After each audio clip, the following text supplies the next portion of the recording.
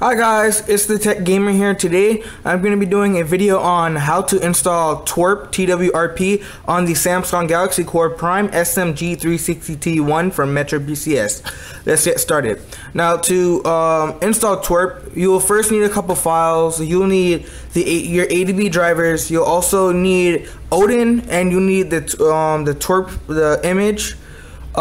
So let me show you the files you need. So these are just most of my files that I use to root my phone, but root some of my phones. But you basically need this file, this one, and this one. Now to get these files, what you have to do is go to my site, go to my Android file host site.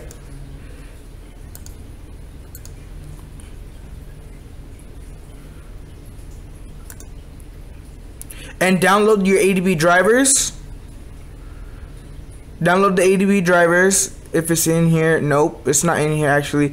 I'll have to upload the ADB drivers and leave a link in the description box down below. And I'll also leave a link in the description box down below for the unofficial TWRP G360T1 tar.md5. But yeah, what you want to do is download TWRP from my Android file host site. I'll leave a link in the description box down below. Once you're downloading it, you'll find it in your downloads folder, or you can set it to download in your ADB Fastboot files folder. Once you did that, what you want to do is open a command window. Once you've opened the command window, what you want to do is type in ADB devices.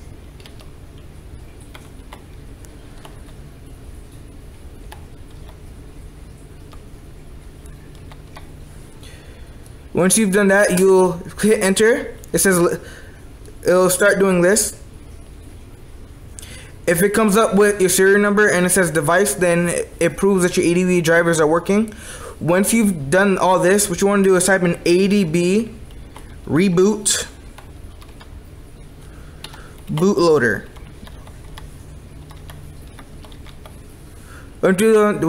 Once you've done that, hit enter. The phone will now reboot into bootloader mode. And to prove this, let me show you something. My phone has rebooted into bootloader mode. From here, let's go back to the computer.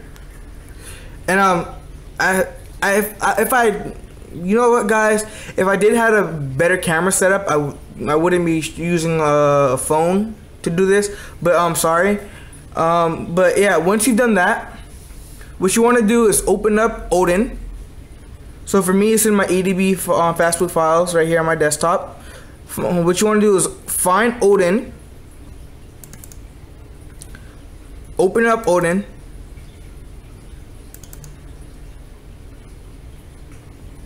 actually hold on, let's cancel this. Let's find the Odin folder, not the zip. Here it is, Odin. Let's open up Odin. Exit out this. Okay, once you've opened up Odin, what you want to do is hit AP. Go to your desktop file. Go to ADB Fastboot files. For me, it's in ADB Fastboot files. Once you've gone to the folder or file where unofficial TWRP G360T1 .tar.md5 is found, what you want to do is click on the TWRP file, click open. Once you've done that, a little check mark will show up in the box. From here, what you want to do is go to options, uncheck auto reboot, go back to log, then click start. Once you've done that, a little progress bar will start showing up, and then once it's done being filled up, from here, what you want to do is hold power and volume up.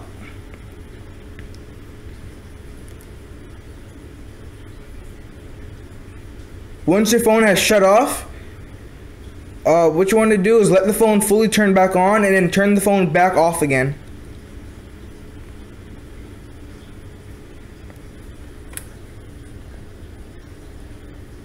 So I'll be right back with you once it's done. Once this is all done. Alright guys, now that you fully installed TWRP Recovery on your phone, what you want to do is get the SuperSU Beta 2.71 file and put it on your external SD card on your phone. To do this, since I've already downloaded SuperSU, what you want to do is just find the SuperSU file that you've downloaded. For me, it is right here. What you want to do is copy it to your external SD card on your phone.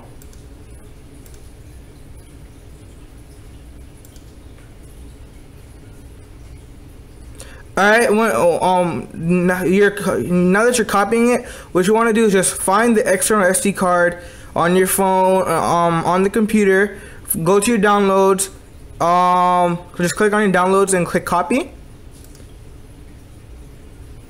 It's already on my phone. That's why this has come up. That's why this has come up. So so now since it's already on my phone, I'm gonna click don't copy. But what you want to do is click is just copy the SuperSU files over to your external SD card.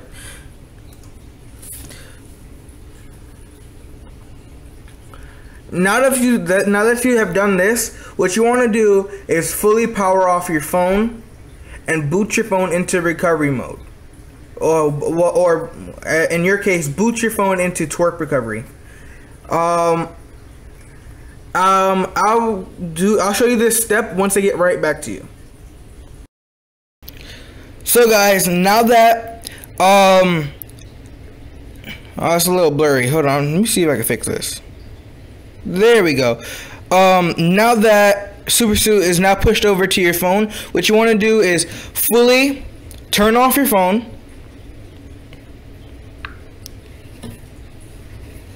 Wait until it's fully turned off. Then what you want to do is boot your phone into TWRP Recovery. Since this is the first initial startup for TWRP, so to do this, what you want to do is hold the power button. Oh, actually, let me turn on the light. I don't know if it's bright enough over here. Yeah. So yeah, there we go. Now that you guys now know this is the first initial setup or startup for TWRP, what you want to do is hold the power button, which is right here, the volume button, which is volume up button, which is right here, and then the home button, which is not right here. Where is it? It's right here. So let me hold these three buttons so we can start up TWRP Recovery.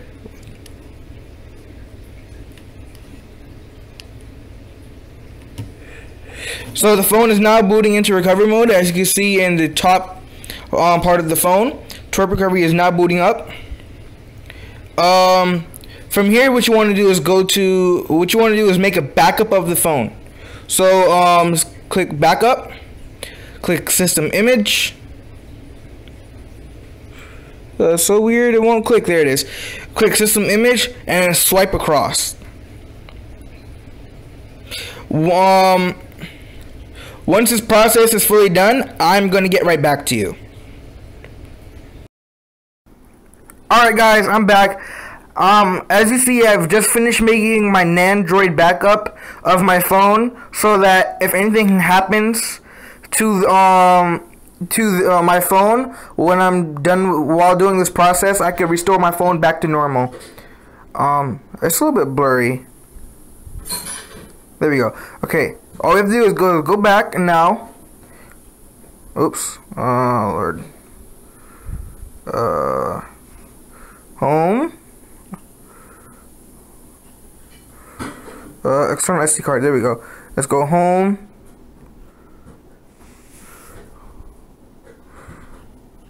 There we go. Now that we're back home on the home screen, what you want to do to get proper root access on your phone is to click install. From here, it will click storage. It might be on internal storage. If it's on internal storage, switch to external. If you have an external SD card, click OK. Go to the part of your SD card, external SD card, where you have the SuperSU files on your phone. or on the SD card. So for me, the SuperSU files are in my downloads folder right here. From inside your downloads folder, click the SuperSU beta version 2.71 zip. Click on that and swipe across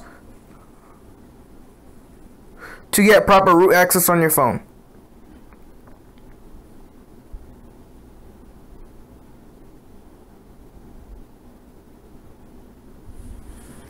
From here, it'll create a patch. It'll create a backup, a C policy. It'll mount something. I don't know what it's mounting. It'll compress the RAM disk. It'll create a boot image and flash the boot image. And it's important that you also read these this important notice.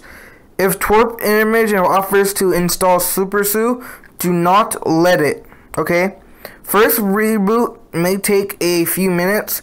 It can also loop a few times. Do not interrupt the process. So from here, what you want to do is reboot the system, and then it's like what the important notice says. Do not swipe across to install SuperSU. Click do not install. From there, your phone will now reboot.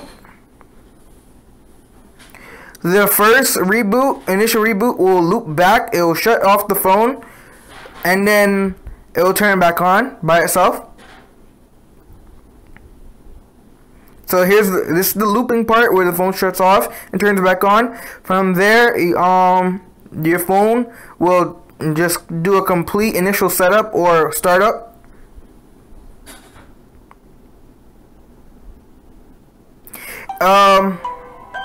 If your phone does turn on and you feel the phone vibrating a couple times, that means if you feel the phone vibrating a couple times and the phone is not going past the Metro PCS logo, then your phone is now stuck in a boot loop, and you'll have to load or install the stock firmware on your phone. You could do this by downloading the stock firmware off of sammobile.com and creating an account and using Odin to flash stock firmware, or you could go into TWRP Recovery and flash the stock firmware that you have made from the backup.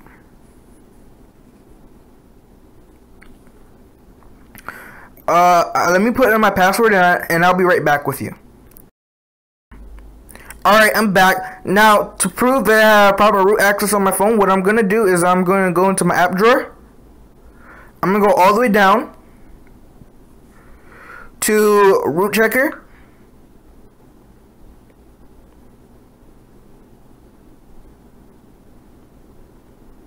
Once it's fully opened up, what you want to do is click verify root. So a SuperSU prompt might come up.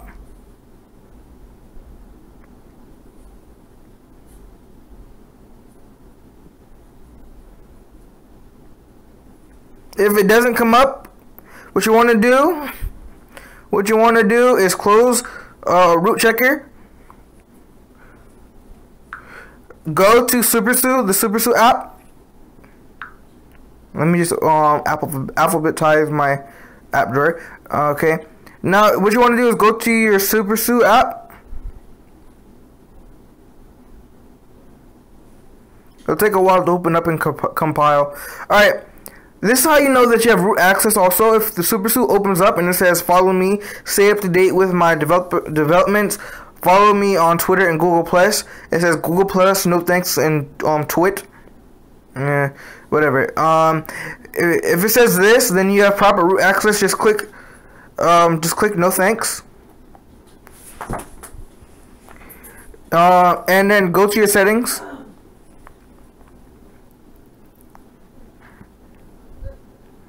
Go down. Enable SuperSU during. Oh, never mind. Okay, here's the prompt I was talking about. For Root Checker Pro, just click grant. Root Checker Pro has been granted SuperSU access. Yes. Okay.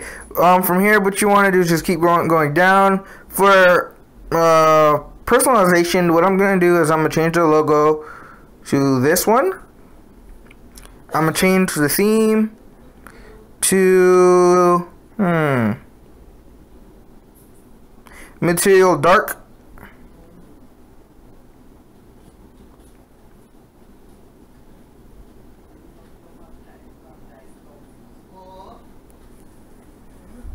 So as you see, this is dark right here. Let me see if I can make the whole of it, the whole thing dark.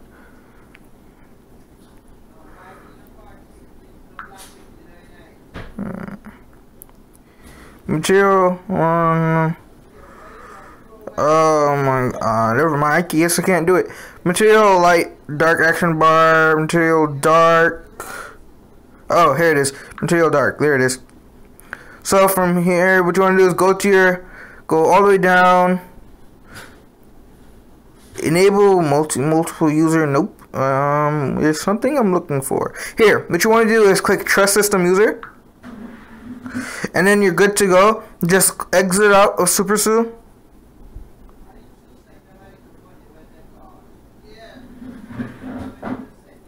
Okay, so I guess SuperSU is frozen because I'm clicking my home button. It's not going back to the home screen.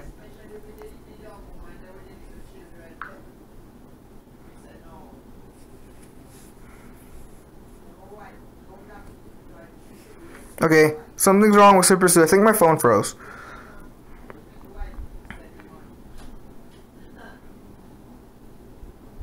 Yep, my phone froze.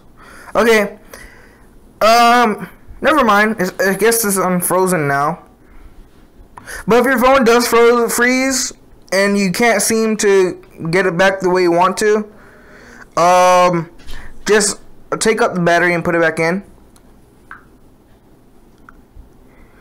Root checker has been granted SuperSU permission for an interactive shell. Okay. If your phone stays like this, what you want to do is just shut off your phone and turn it back on.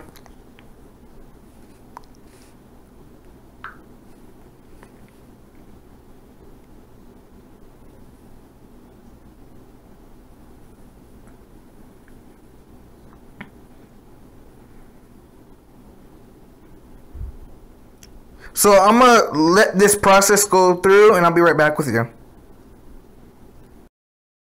Alright, I'm back. Now that my phone is back to normal, what you want to do from here is go to root checker.